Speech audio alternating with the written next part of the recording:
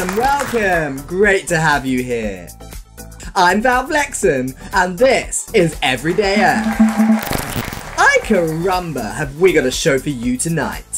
Meryl Streep will be here, and she'll be teaching us how to peel a banana. Celebrity chef Salt Bae will be salting stuff.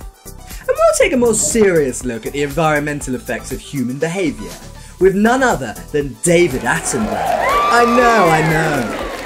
And of course, we have our man on the ground, Mr. Kanye West, ladies and gentlemen. What have you been up to this week, Kanye? Hello, it's me, Kanye West.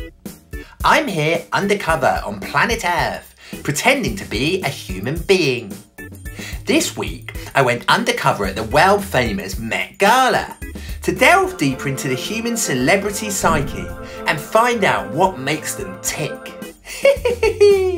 Nobody knows I'm really an alien. It's such fun.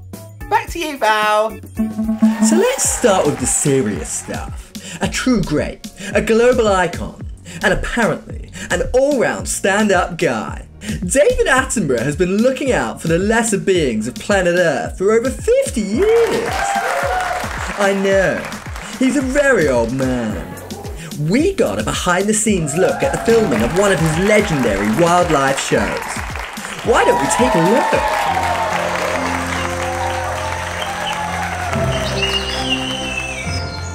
Cute and cuddly on the outside now, but she will grow into a fearsome predator.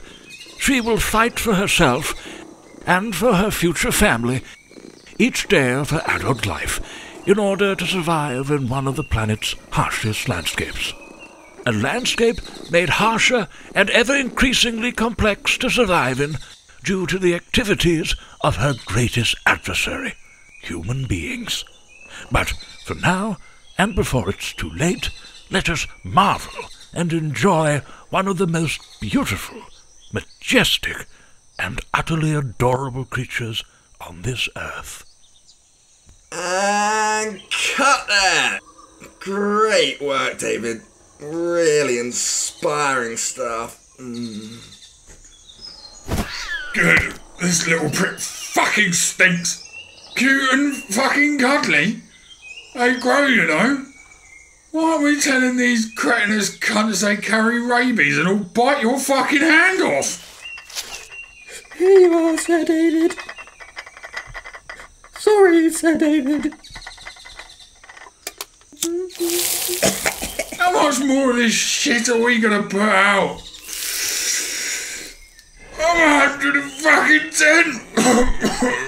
You're dragging me to the arse end of twat article each year to film this puffy bollocks so the general population will recycle their overused dildos in order to save a bunch of flea-infested fur fucks.